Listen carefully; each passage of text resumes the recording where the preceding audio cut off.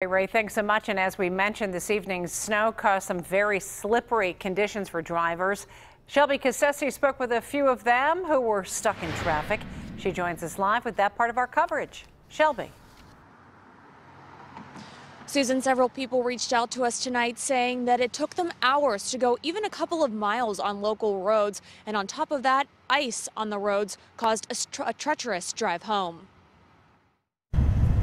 Most evenings in Pittsburgh, rush hour wraps well before 8 p.m. But Wednesday night in West Mifflin, the brake lights along Lebanon Church Road said otherwise. The roads were bad. The traffic was getting pretty heavy, and it's like no matter which way you go, you're looking at traffic. Good extra hour over there for sure. Clairton Road in West Mifflin was covered in ice and closed for most of the evening awaiting salt trucks.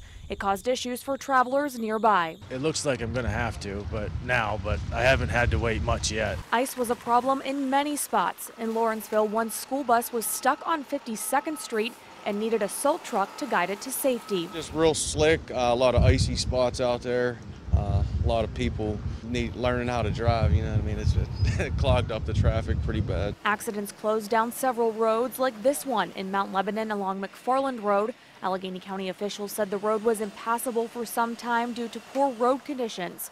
And in Churchill, Nottingham Road was closed after a car flipped over. One man needed help getting out. Been and out whenever we'd come to a stop and then try to start back up a hill and stuff a little bit. Yeah, it was pretty slick out there. And a terrifying scene on Interstate 80 in Union County. At least one person died and 33 were injured in a multi-car pileup, closing the interstate for several hours. I can't really say much because of the fact it's winter, and you know, Mother Nature is Mother Nature. So, all I can say is just make sure, everybody bundles up and y'all be careful how y'all drive, because these roads are not friendly. The city of Pittsburgh says that they have activated their snowplow tracker and that their crews are out and will be working throughout the night. Reporting live, Shelby Cassesse, KDKA News.